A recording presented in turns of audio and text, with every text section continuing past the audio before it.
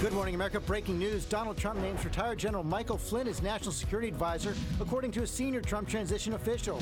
He's also set to meet former rival Mitt Romney to discuss Secretary of State. The transition kicking into high gear as the president-elect holds his first face-to-face with the head of state. Blizzard warning. The first major snowstorm of the season, shutting down highways, sparking deadly pileups and delaying flights, creating a travel nightmare. Less than a week before Thanksgiving. Now more cold and snow in the forecast. Terrifying road rage. The chilling 911 calls. The woman behind the wheel, she said she was attacked by a stranger. Did he hit your car? Yeah. Her incredible escape from what she calls her 25 minutes of torment. And amazing rescue. The family of 4 stranded for days when their van gets stuck, surviving on Halloween candy. But no cell phone to call for help. How they were finally found. Live in Times Square, this is GMA with Robin Roberts, George Stephanopoulos, and Michael Strahan. Good morning, America. Happy Friday. We're less than a week out from Thanksgiving, and so all eyes on the weather and that first snowfall of the season for millions. Yep, the snowfall in the middle of the country is middle country seeing major weather whiplash. A 60-degree swing there. There's some guys out golfing. That weather to this weather, which makes you just want to curl up under the sheets. And Ginger, she's going to have more on that coming up. Yeah, it could affect a lot of Thanksgiving travel. Meantime, a lot of work for Donald Trump, the president-elect, holed up in Trump Tower. And we have some breaking news from the Trump transition. Officials have confirmed that former General Michael Flynn has accepted an offer to serve as President Trump's national security advisor. That is a key position for a general with a long career in military intelligence, a general who has also courted controversy inside the government and on the campaign trail. We're going to talk about that, and we've also learned that Trump is set to meet with Mitt Romney this weekend. ABC's Martha Raddatz has the latest developments, joins us from Washington. Good morning, Martha. Good morning, Robin. These, of course, are key posts in any administration. But as for Mike Flynn, he has been with Trump from the beginning. 2 senior Trump transition officials confirm that Lieutenant General Michael Flynn has accepted the offer to be National Security Advisor. A controversial figure, Flynn roused support at the Republican National Convention with the infamous "Lock her up" chant against Hillary Clinton. Lock her up. That's right. Yeah, that's right. Lock her up. And in his book, Field of Fight, Flynn writes, "I don't believe all cultures are morally equivalent." Trump also extending an olive branch to former Governor Mitt Romney. Transition sources telling ABC News the two will meet this weekend and that Romney is under consideration for Secretary of State. The meeting coming after months of mudslinging from both sides. He's playing the members of the American public for suckers. He gets a free ride to the White House, and all we get is a lousy hat. Mitt Romney's made a total fool of himself. Did you ever see a guy like this? He didn't like it when I said he choked like a dog. He choked like a dog. Thursday afternoon, the president-elect also sending out a memo about his meeting with Alabama Senator Jeff Sessions, saying while nothing has been finalized, he has been unbelievably impressed with him and his phenomenal record. Well, I'd be honored to be considered, and Mr. Trump will make those decisions. But critics immediately pointing to Sessions' past allegations of racist behavior. One lawyer he worked with said the senator called him boy and told him to be careful what you say to white folks. Sessions denied the allegations. Away from cameras overnight, the president-elect also having his first face-to-face meeting with a world leader, meeting with Japanese Prime Minister Abe, who told reporters after the meeting that Trump is a leader who I can have great confidence in. And this morning, Donald Trump implying he's delivering on his campaign promises to keep jobs in America, tweeting, "Just got a call from my friend Bill Ford, chairman of Ford, who advised me that he will be keeping the Lincoln plant in Kentucky, no Mexico." But Ford tells ABC News it never planned to relocate the entire plant. Robin? So that is not clear, but what is clear is General Flynn being the National Security Advisor. You have known him for many years. What do you make of this election, Martha? I have, Robin. He's considered highly skilled when it comes to intelligence gathering, but in this role, he will be helping to shape U.S. foreign policy, the military in all aspects. He will have Trump's ear all the time, and this does not require congressional approval. Robin? All right, Martha, thank you. Okay, let's get more on this now from our chief political analyst, Matthew Dowd. Also, John Cohen, national security official in Republican and Democratic administrations, also worked with General Flynn. So, John, let me begin with you as well. As Martha pointed out, the general had great successes in Iraq and Afghanistan, forced to leave the job as Defense Intelligence Agency head early, and has courted controversy. Yeah, good morning, George. Yes, General Flynn is smart, he's intelligent, he's experienced. His military and intelligence experience will serve him well in the role of National Security Advisor. But he's very intense and he's very forceful, particularly when he's advocating his ideas. And he has been known to be somewhat dismissive of the ideas of others. He will have to be very open, very measured in this new role if he's going to be an effective National Security Advisor to the new president. Yeah, the job of National Security Advisor generally seemed to be an honest broker among the various national security cabinet departments. Let me go to you, Matthew Dowd. Mitt Romney, interesting that he's going to be coming in this weekend for a meeting with Donald Trump. Talk about the possibility of Secretary of State, whether that turns out to be true or not, even talking about it, a political boon for President-elect Trump. Yeah, and I'm not surprised that Mitt Romney would sit down with Donald Trump. I think if Hillary Clinton had won their election, that Mitt Romney would have sat down with Hillary Clinton if asked. He cares for the country, loves the country, knows the country has to unite. I would actually be very surprised if Mitt Romney gets an appointment or even takes an appointment, but having a meeting is good. The other thing, and related to General Flynn, this is a guy that's unfiltered and very much in the mold of Donald Trump, shoot from the hip. I'm reminded of Donald Trump's appointment so far with Steve Bannon and General Flynn of the Kenny Chesney song, Better as a Memory, which is, all my friends are pirates. That's just who I am. He seems to be assembling a pirate brigade. Another friend of his, Senator Sessions, we talked about those allegations of racism that cost him a federal judgeship 20 years ago. He served in the Senate for 20 years since then. So how serious will those charges be in his confirmation if he is indeed chosen for a job like Attorney General or Pentagon Secretary? Well, the Senate gives great deference, as you know, George, to the appointments of the president. It's his privilege to make the cabinet the way he wants to make it. I think in a split Senate, this could be problematic for President-elect Trump in this appointment in this.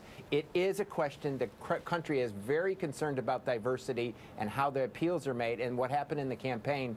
And again, Senator Sessions could have a real problem getting approval by the Senate. And John, you've served in national security positions during transitions as well. We're seeing something of a break of protocol with President-elect Trump. He met with the Japanese Prime Minister yesterday, has had dozens of phone calls, but not going through the normal process of the State Department. Yeah, that's true. That was somewhat unusual, and we've seen many unusual things during the course of this campaign in the early stages of this transition. But this is a very important thing to remember. This administration will be taking charge of the government at a time where we are facing significant threats abroad and significant threats at home. They're going to need to be ready on day one to handle a crisis. The minute that oath of office has been administered, they own any crisis that impacts the United States. Okay, John Cohen, Matthew Dowd, thanks very much. Much more on the whole transition this Sunday on This Week. Michael? All right, thank you, George. Now let's turn to Philip Minna, who drew the short straw. He's in the middle of the first snow of the season in Sioux Falls, South Dakota. Good morning, Philip.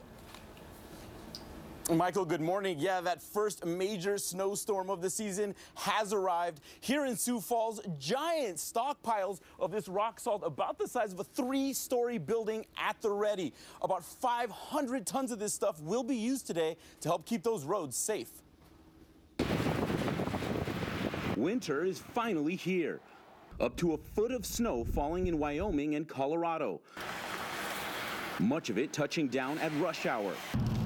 The slick roads and poor visibility leading to dangerous driving conditions.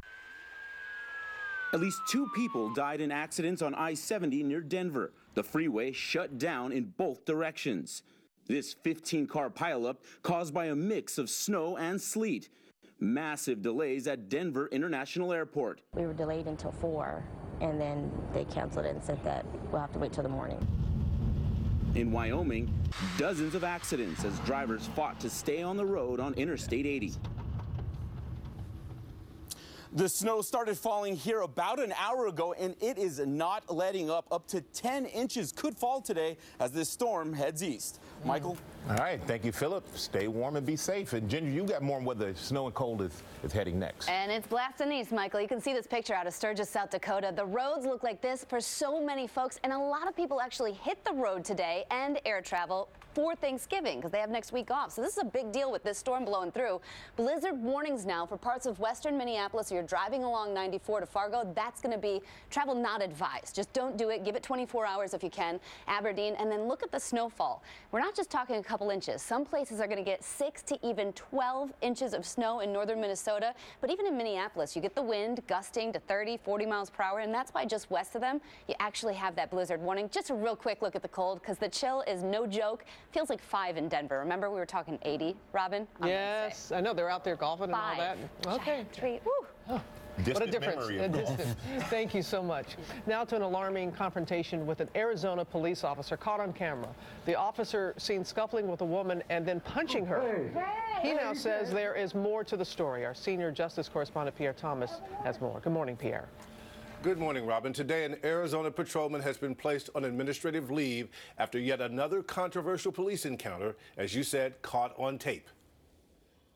The video is jarring.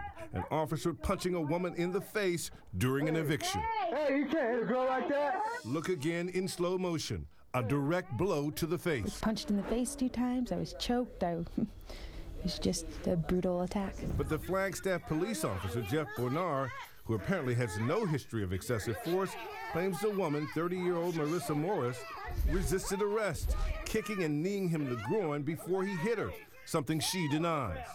The case now under investigation. We became aware of this incident primarily through social media. We immediately became concerned. Overnight, authorities releasing clips from the officer's body camera, showing the moments following the tense exchange, but not the entire encounter. Police now looking into why the officer did not turn his camera on when the exchange started to get heated. The case symbolic of the overwhelming prevalence of surveillance cameras and smartphones, placing police increasingly under more scrutiny. Please let go of him. It's become reflex for citizens to pull out their phones and record interactions with police, like we saw here in Alabama last November when college students reached for their cameras in unison and later recorded police beating them. Back in the Arizona case, you can hear the bystander recording the video, comforting the woman. I got it on camera. It's a complicated case, a classic he said, she said scenario. And now police officials under the public microscope must make a judgment call as to whether the officer broke the law. Robin? Hope they get to the bottom of it. All right, Pierre, thank you.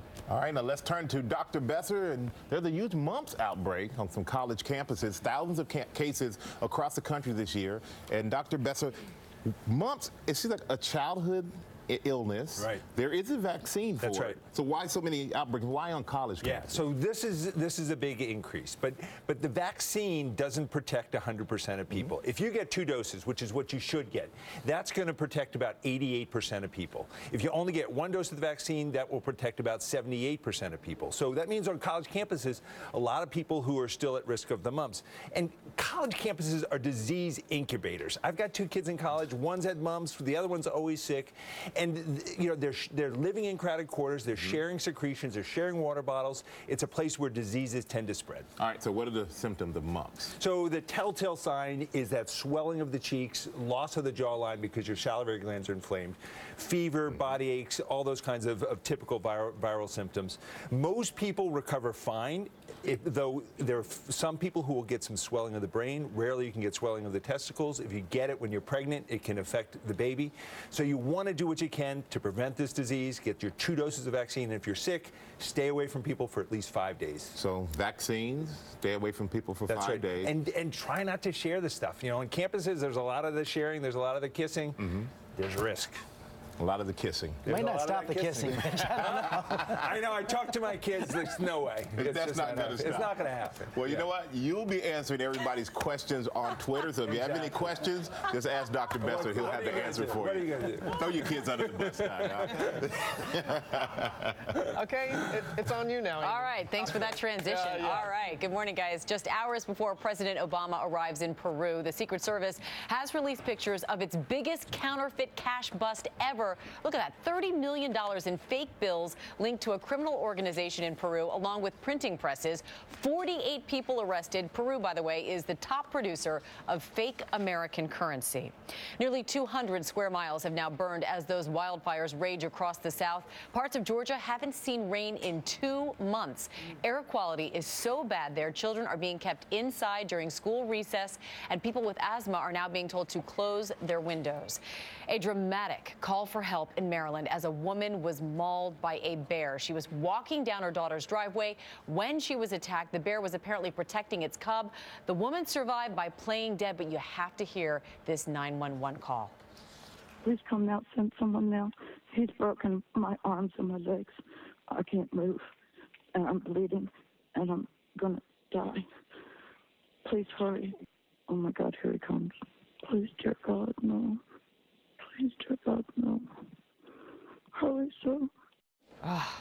She suffered a broken arm. She needed 70 stitches, but she is recovering, thankfully. In business news, Volkswagen is cutting 30,000 jobs as it tries to recover from that emissions cheating scandal. The company is paying $15 billion to settle claims in the United States. And finally, if you want to play hooky from work and call in sick, we have the results of an important survey for you. A research firm found the best time to call in sick is 6:38 a.m. on a Tuesday. That's when your claim of illness will be found most credible, not on a Monday or a Friday because that's too close to the weekend. The best excuse, you ask? Stomach problems. Nobody wants those details. And apparently November and December are the most common months to call in sick, so just be careful. You just ruined that for everybody. I know, really. You should have told us that off camera. 6:38 is a little late for us. Yeah, maybe like 3:38 for us. Yeah. Okay, thank you, Amy. We're going to move on now to that family of 4 in Washington State found safe and sound after they went missing for days. It all began when their car got stuck, and ABC's Neil Karlinski has the details on how they survived. 48 terrifying hours huddled together inside the family van on this remote Washington State logging road came to an end with this 911 call. I found some people in the woods, the McAllisters, with they're from Grace Harbor. They've been gone for a few days and have 2 babies. Jason and Melissa McAllister, along with their 2-year-old and 8-month-old daughters, vanished on Tuesday. This morning, Jason says the family van got stuck in mud while trying to go around a fallen tree on a scenic drive, stranding them. It got dark on us, and so we spent the night on the side of the road after I made a shelter. He says they survived on a diet of leftover Halloween candy and rainwater. They had no cell phone and turned the van's engine on and off in shifts to keep warm, but preserve their gas. Thursday morning, they heard on the radio that people were out searching for them, so Jason says they left a breadcrumb trail of white pieces of paper behind, seen right there, as they hiked off looking for help. They ran into a local hunter who called 911. Yeah, search and rescue. Been looking for you guys for a few days. And you said they're dehydrated? Yeah, a little bit, but they look pretty good, really. This morning, the family of 4 is waking up at home, healthy and thankful. Everybody's good. God's great. And happy to be alive. For Good Morning America, Neil Karlinski, ABC News, Seattle. A lot of gratitude there. Yep, rightfully so. And Ginger, you got more on this Thanksgiving travel. That's right. We're about to do our own temperature tumble as we look at this. Look at New York City. 60s today, snow blowing through just north of the city as we go in. The temperatures are going to go right with it. Let's get to the weekend getaway now, brought to you by Macy's. It's Macy's One Day Sale Saturday with a Preview Day Friday with amazing deals of the day store-wide. Like 3/4 length packable down jackets, only $69.99. Get a half-carat total weight diamond bracelet, now $399. Save 60% on kids' outerwear from London Fog and more. Take 30% plus an extra 15% off kitchen electrics. And all 16-piece comforter sets, now only $77.99. Macy's One Day Sale Saturday with a Preview Day Friday. Don't miss it. A A chilly start on this Friday, but wow, what a day today is going to be. Today is going to be one of those days where hopefully you can leave work early. We're going to see temperatures warm very quickly, 30s to the 40s between 8 and 9 a.m. and quickly into the 50s to about 64, 65 by lunchtime today. Forecasting a high today of 70 degrees. It is just going to feel nice and look nice. One pretty day today with clouds on the increase tomorrow, tracking some rain after about 5, 6 o'clock, and a Jekyll Hyde kind of weekend. We get the cold winter type conditions on Sunday. Pumped about the cold and snow. That's a picture from Vail, Colorado. Yeah. Keystone opens today. Wow. Breckenridge tomorrow. Where I learned to ski way back when. There you go. We can go back today. Coming up, we have new clues in that Manhattan murder. 2 men now charged in connection with the killing of a 26-year-old after a night